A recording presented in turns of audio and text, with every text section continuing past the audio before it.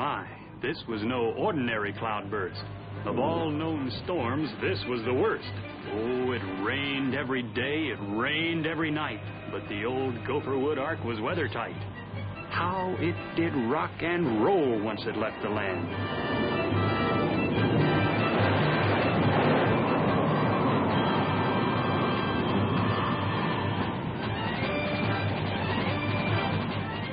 Inside, Noah had a problem on his hand. Everyone was sick of the rain. And bored with the food, they began to complain.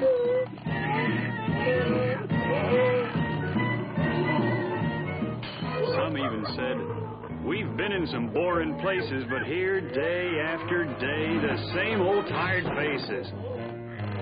What with all the terrible snarling and growling and pushing and shoving and hissing and howling, poor old Noah's mood was one of complete despair. He chewed off his nails and almost tore out his hair. Noah, Shem, Ham, and Japheth faced a difficult job. How in the world would they ever pacify this mob? Just how could they make them forget all this congestion? To try to reason with them was out of the question.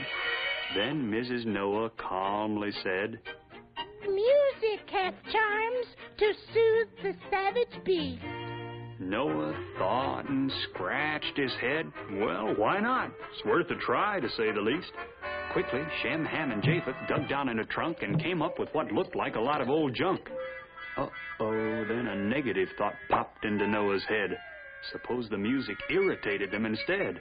Suppose that wild, crazy bunch were stampeded. Holy cow, that would be all that he needed. But then, when he heard how those sons of his played, his doubts disappeared. He knew they had it made.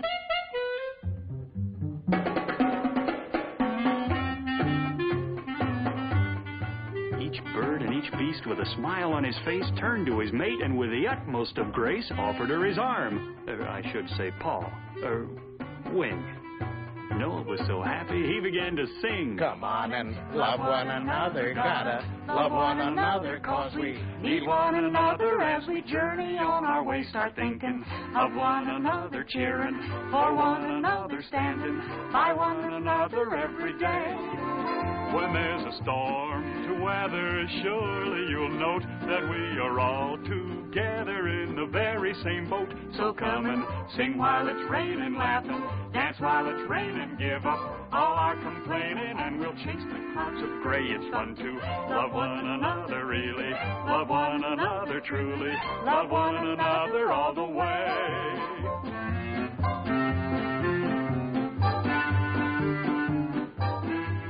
In one corner of this happy room sat Mrs. Hippo, filled with gloom.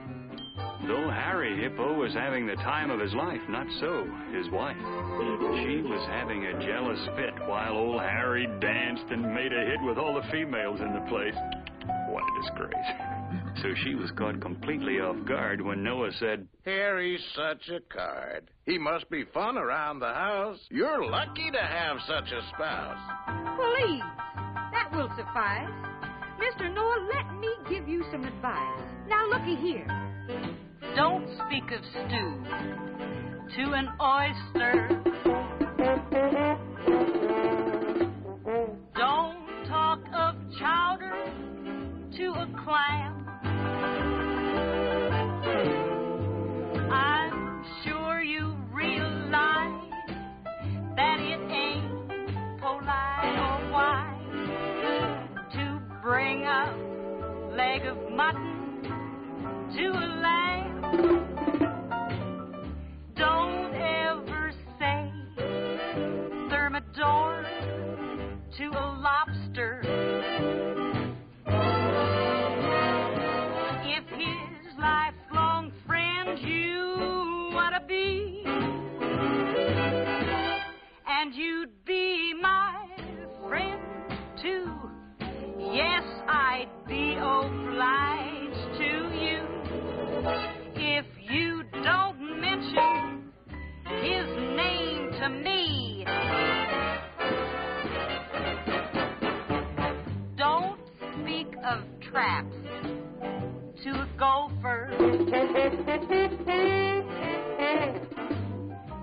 Won't you holla camphor to a moth? And when standing near a horse, to mention glue, of course, would put that poor old critter in a frost. And let me tell you straight, I would sure appreciate if you don't mention his name to me,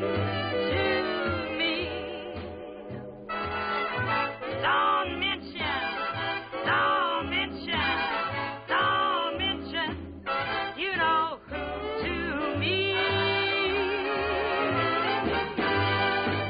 Now, my dear, that's no way to act. Everyone knows for an absolute fact when he's dancing with someone else in his arms, he's only dwelling on your charm. So round, so firm, so graceful. Who, me?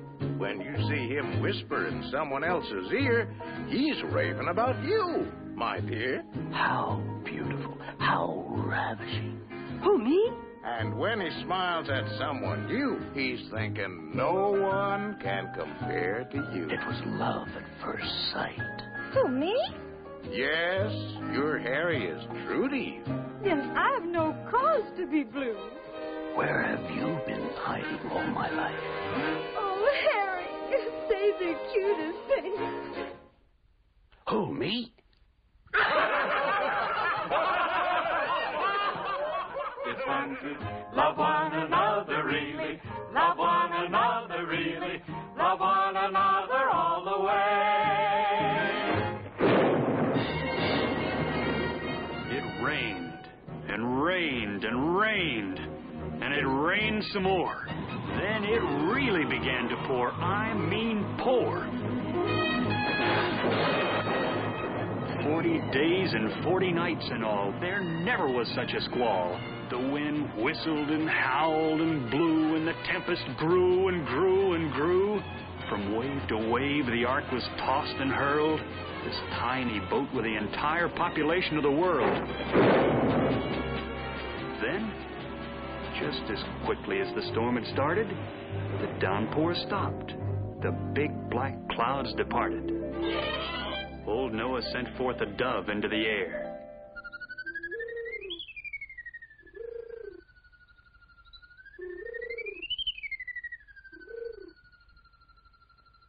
Returned with olive branch, forecast, weather fair. Noah ran quickly downstairs with what he'd heard. This was gospel truth. He got it from the bird. The rains had stopped. The skies were bright and clear. Their trip was over. They were here. But where was here? No one seemed to know, or even seemed to care. The important thing was that they were there. Then they finally saw just where they were at, beached high and dry on good old Mount Ararat. Then everyone hugged and kissed and hugged their wives. This was a trip they'd remember all their lives. Now they waved goodbye and began to descend. Yes, all ashore, 'cause this was the end of the maiden cruise of the good ship Noah's Ark. They headed home with their little ones now. The families all grew larger somehow on the maiden cruise of the good ship Noah's Ark.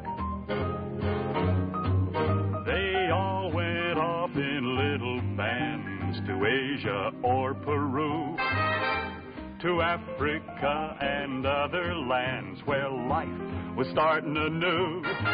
Now they all could brag every place that they'd go. Our family came over, you know, On the maiden cruise of the good ship Noah's Ark. So ends the tale of the world's first boat, and of the history it wrote, and of the man who proved his worth back in the earliest times of Earth. It was the maiden cruise of the good ship Noah's Ark.